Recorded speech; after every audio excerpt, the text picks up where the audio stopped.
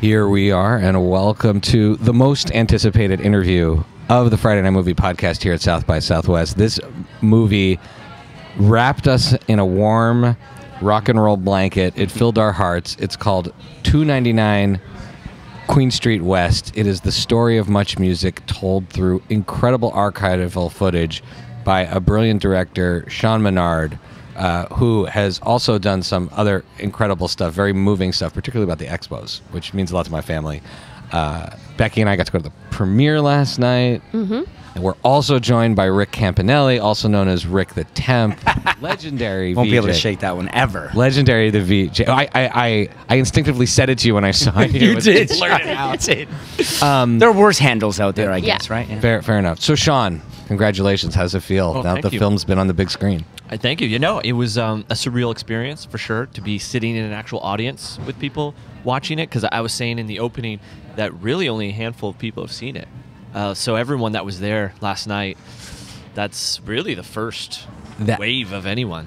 Now, I mentioned this to you before, I felt the vibe in the room, which is that like when the Hip used to come play in the States, they'd play at like a small club, and then the people would show up, though, would be just like out of control. And throughout that film, there were cheers, and we all knew to cheer at the same time. Gord Downey comes on the screen, everybody cheers. Oh, yeah. Erica M comes on the screen, everybody cheers. How did it feel? It was like a rock show. How did it feel? Yeah, that was unexpected, to be honest with you. I never anticipated that type of reaction live in the theater. So it was interesting to see the VJs that would get the love and the bands, and it did have a bit of that. It had a lot of energy. As someone that's been attending a few films here, I'm not even biased. There was a different vibe to how people were reacting in real time, which is really cool. Oh yeah, for sure. All right, so let's talk about Becky is our documentary, our resident documentary filmmaker. So I'm going to give the actual like substantive questions to Becky. So, as much filming as we do in documentary, or in your case, collecting of archive, which is an extraordinary feat. The films are really made in the edit, and I'm wondering, in my experience, and I'm wondering with this film, how much of the narrative had you constructed beforehand, and how much of it did you discover when you were going through those tapes? That's a really good question, Becky. I did a lot of the interviews and just started building the narrative from there. I tried to go in with, I don't know, in the past on any films, when I feel I have a set idea of what the narrative's going to be, it ends up being totally different. So I'm open to the art of discovery, try to stay curious. When I'm having conversations with Rick or other VJs, I'll ask myself, where is this leading me? Where is it going? And then I'll try and find that thread in the archives. So I don't know if I'm answering this question. No, I think you are. You are. Let me add another thread to this, because I watched all the exception of one of the shows that I wasn't as familiar with. I watched all those shows. I had different feelings about them. Although Monica Deol has always been an icon to me, I never watched Electric Circus. I didn't want to watch people dancing. That wasn't my music. I was a Combat Day Clip, intimate and interactive guy. And Spotlight, the blue spotlights. Those were the things that I loved. One of the things that I thought was so incredible about this film is the narrative thread that tied them all together as part of this story. So I learned so much there. I did too, Shai. I was there for 10 years of my life, and I learned so much too. More so the beginning of it all, you know. And you're right, Becky. All these hours and hours of footage to go through, and I'm sure there were still tons that we haven't even got to, but how someone puts that all together, and the way Sean did it and his team did it, and that film, it brings you back. It tells a beautiful story. You learn a lot, and it was brilliant in my eyes. I watching that. Rick, you're quite the hype man. Respect. And it's like, so okay, we're fans, great, we love it, but to have Rick, who lived it, endorse this film. I wanted to watch it again right away after it ended. Becky, and I said, I don't know how long this film has been going on, but it can just go on the rest of the night. Yes, right? Yeah. I could have gone, it was, 120 minutes? I could have gone 240 minutes or more of that. We need the series now. Yeah, we do need a series. It was intended to get the viewer lost in these moments, so that's why I leaned into just archives. I feel if you use on-camera interviews, it creates this almost, if Rick is speaking and you see him in 2023 and he's coming from a reflective standpoint, it it can be jarring for the audience in a sense, or not jarring, but it has you time hopping a little bit. Whereas this, when Rick is speaking about a moment that's actually going on, and you're seeing that moment, and you're hearing him, It's like director's commentary. No, Yeah. you 100% pull it off. We felt like we were living this, that we were going through this in time. I kept grabbing my heart, going like, Yes. oh. Now, I Same. will say this, Same. though. The man hasn't aged. He might have aged Yeah, I know, backwards. it is. Well, It's a little I unnerving. did sell my soul to Moses Neimer in his office all those years ago. And when you make that deal with Moses, Yeah. no, thank you. I feel 95 inside. Okay. Wear and tear over the years, but no, I appreciate that. I have my parents to thank. No, and all those snow jobs probably, snow probably jobs. cost you some yes, they did. inside organs, but Oh worth yeah, it. breaking bones. For our listeners, Learning to snow snowboard. jobs were the equivalent of the MTV Spring Breaks, but they were at ski mountains, and they Yeah. were the Yeah. coolest Yeah. party ever. And then they added some sand jobs. That's true. Okay, there you go. I love the names of the shows. Very risque, but we brought people down to Daytona as well. Yeah. That's okay. I'm gonna bounce back and forth. I'm gonna take advantage of Rick's being here. So one thing that dawned on us. So our philosophy on this show is, if you're on the show, you're part of the family. And Becky turns to me during the show and she goes, the movie. She goes, holy shit! The VJs taught us how to interview, Like, and we we are- didn't start interviewing until 25 years later. It's not like but we're journal- descendants. we're descendants of you. of you. Well, That's what we basically, feel. it's just conversation. You know, we're just talking and having a conversation. Anyone can do it. Well, no, I don't know. Yes, except that people don't Yeah, when and- they're interviewing. When they're interviewing No, someone, it's They just- actually very difficult to be yourself on camera. They say it and they advise it, but you end up becoming almost a different, or you have an idea of what someone on camera should be, and people end up imitating that, or even on the radio, right? They put on that voice. It's very difficult to be natural. It's true because my first few interviews, and they were terrible. They were awful. I was so uncomfortable with the surroundings, and I wasn't educated in the world of television. I'm a phys ed grad. So I do remember, and I told you, I remember them coming up to me right away saying how bad it was. They were just open with me and they're honest with me. And I appreciate that because that makes you go home and research more and put in more work and be better at your job. And that's what happened to me over time. It took a long time, but I finally got there. And they said some pretty hurtful things at first. well, And they also said, Rick, when are you going to get an edge? We want you to be more edgy. Like they sort of at first were trying to change the way the person I was. But it was all for rock and roll. To us, because so my entry point is Steve Anthony, Erica, and Michael same, Williams. Same here. So to us, when you got on, it was like one of us. We're on the show. The thing that I loved about you so much was the grace with which you were able to be yourself so effortlessly, even in the strange situation. So I'm going to bring you back to a memory I have. I watched this live on TV.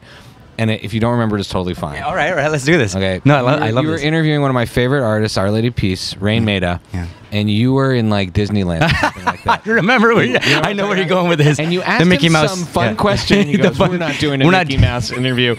And my personal reaction was, I want to watch the buddy cop show of Rick and Rain Maida. Like Rain Maida as the straight man and Rick on an adventure. Shy, you're hilarious, man.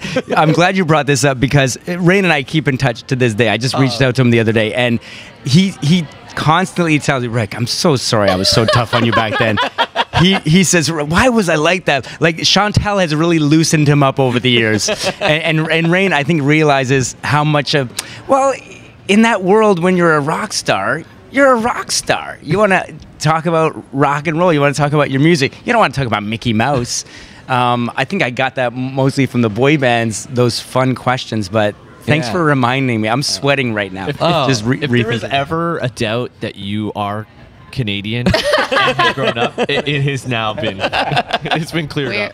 So I'm going to contrast that. You know who an artist who I think would have, and you picked one of the iconic Much Music interviews, and this is a question overall of how you pick the artist, Sean, but you picked the iconic on the hotel balcony of Erica M and Nirvana. Like I remember that, and I remember it would replay in the spotlights and all the different things.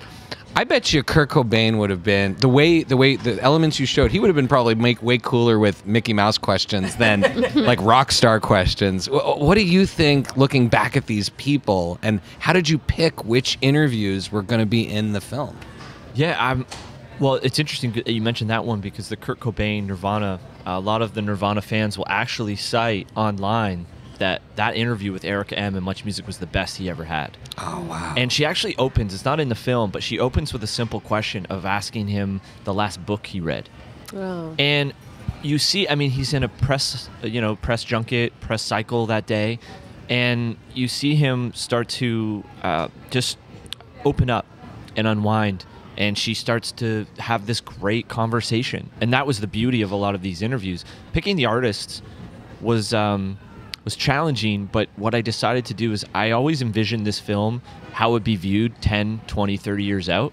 So I tried to pick artists that had that legacy of that period of time. Generational? Absolutely. And obviously, I would earmark on something that they said that allowed me to get from point A to point B, or if they're saying something poignant or about the process of creativity, then, or it's helping the narrative in any way, then that would automatically make it in. I'm wondering, because from the moment it begins to the moment it ends, it is just the most wonderful archival footage, right? Like everything we're seeing, we love. What ended up on the cutting room floor? What didn't make it in? What are the moments that because that's now what I'm thinking about when we joke around, where's the series? So were there any special moments that you felt?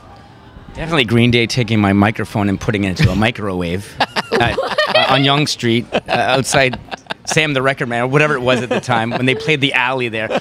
You're right, Becky. There's so much. And I don't even know if you knew about most of the stuff that people were sending you. Like, we couldn't watch it all back in the day. Right. So much. I edited the film mainly I was telling Rick last night, it was 72 straight days. So I'll edit. Whoa. I used to edit in long periods of 15, 18-hour days and just crush it.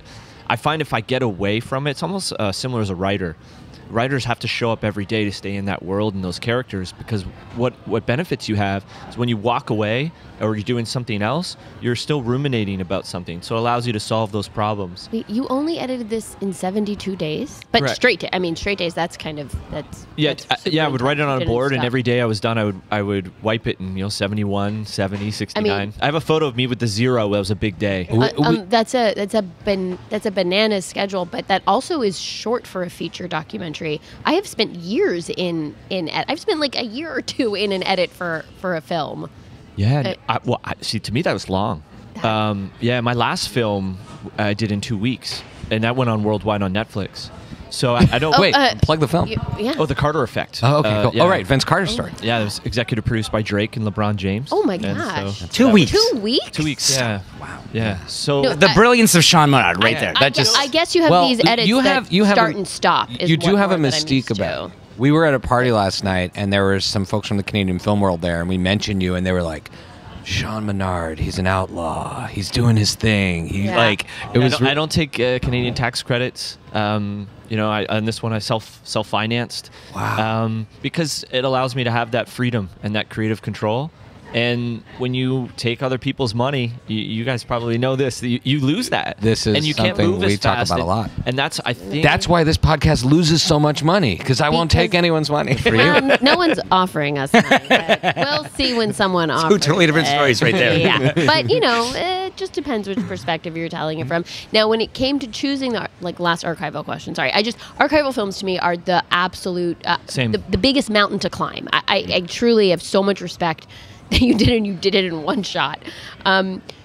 When it came to tracking down the footage, you talked about 95% came from the actual archives, right? Something like that. And then that last little bit from people sending you tapes. Now you're interviewing all the VJs and everyone who worked there. They're telling you stories, and then you're going out and you're hunting down that footage. Is that what you're doing, or you already have specific footage and you're saying, okay, tell me about I want to put this in the film. Tell me about it. How are you balancing that? Okay. Hybrid. So I would lead to some ways that I knew I was crafting or was going to build based on previous interviews. So I'm almost cutting as I'm in production. Okay. Amazing. If Makes that's a, sense. that's Yes, a peek that- behind the curtain. yeah. That's rad. So I'm kind of having an It's like idea. jazz. Yeah. So it's I mean, it's music. I guess that's like it's like you're jamming with the footage. maybe that's why I struggle getting financing is because they really want to see what the film is going to be, and I push back on that. I don't know. How can I know if I haven't spoken in the world of documentary? If I'm about to interview 15 people, I don't know. I can push and I can steer it, which I see in a lot of documentaries is a problem that I have. Is they come in with a set idea and then they grind out that narrative no matter what, We even if they're can, not getting those sound bites. We can talk off the record more about that. But yep.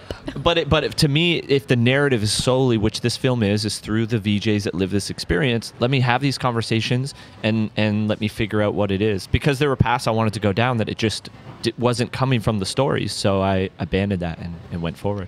So, we love movies. I assume you're lovers of movies. And I want to make sure we get to our Mickey Mouse question. Yeah. Because, to this day, I think about that moment before I do an interview. Like, so here comes the Mickey Mouse question, okay? We're only one. I feel like we could do a few. Like an icebreaker type question, yeah? Yeah. I was just like, it's just like, Loosen, let's lighten have up the some mood. fun. Let's Like, have we're- fun. Let's have fun. We like do a lot we of would be bits. talking Yes, I like We do a lot that. of at the table. Like, we don't, our policy on the show, we don't interview people we don't want to hang out with.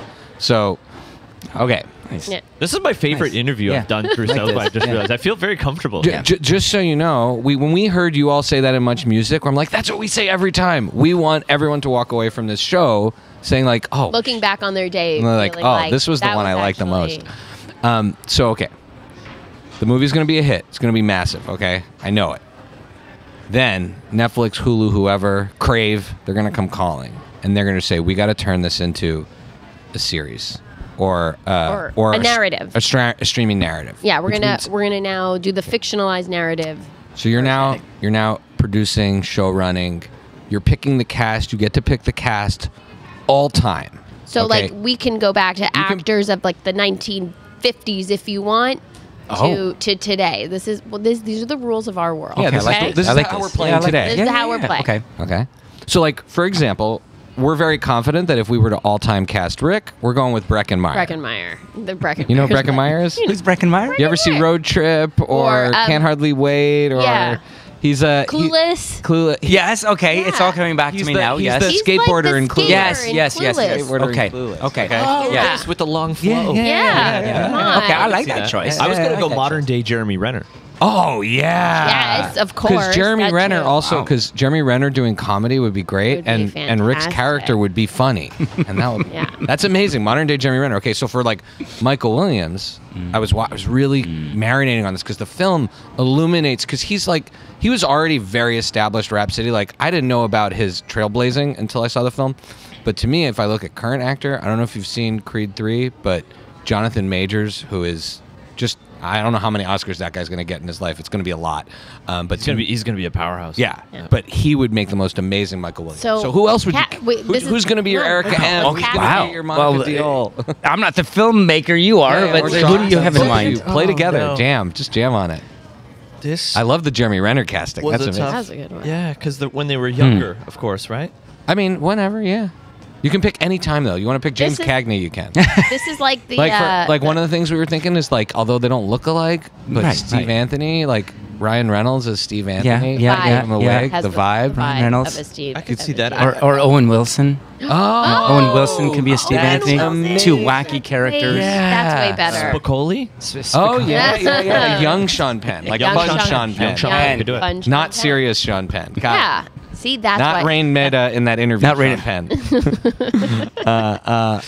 That's amazing. Okay, Erica M. Like Winona Ryder. Yeah, Marissa Winona. Tomei. Like. If you go current, there's an actor who I'm sure you're not familiar with, but I think is amazing. Younger actor. Her name is Dana DiLorenzo. She was in the Ash vs. Evil Dead, the Evil Dead TV show. She's one of my favorite actors. She would she'd make be a a great Erica M. because she's an amazing talker. Becky, you kind of have a vibe of the actress in the 90s. She was in Groundhog Day. Andy Andy McDowell. McDowell. Did you Andy ever get Andy McDowell. McDowell? No, thank you. Oh, wow. I don't think I ever get. No one is ever like you look like or you have the vibe of. But thank you. It's a good point. I will It's a good take point, it. yeah. That's I will all right. take So it. now we're casting Becky in the Yeah. movie. Yeah, She's- Becky's in the movie. That's how we'll start. Friday Night Movie Podcast opening scene. I can only do if they're in front of me. I know it's hard. It's a great question. It's I a think fun you guys question. gave some great answers. Oh yeah, these are though. great answers. Yeah. You don't have to spend a lot of time. Okay. I had one for Rick though. I had another Mickey Mouse one for. Okay, go Rick. for Mickey Mouse.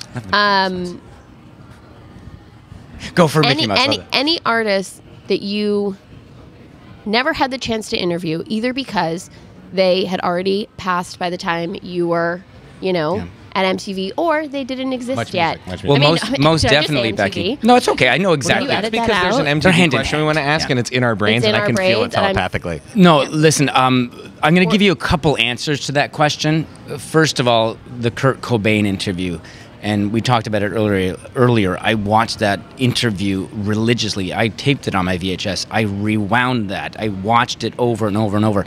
I was a huge Nirvana fan.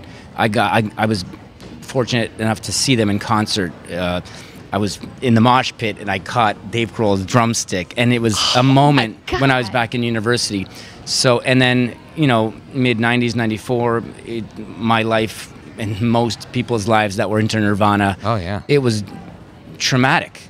It was I traumatic. watched you actually, not to sound creepy, but obviously I wanted to see your reaction during the film, and I looked over at Rick during that part of Kurt Cobain, and when he passes away. You were sad. I was sad. Listen, I'm sad right now just thinking about it because I became so close with Dave and interviewing Dave over the years and Taylor as well over the years. And Taylor and those guys were just such salt of the earth guys, like fun, intelligent, talented musicians, great human beings. So when you start losing these people in life that you become close with.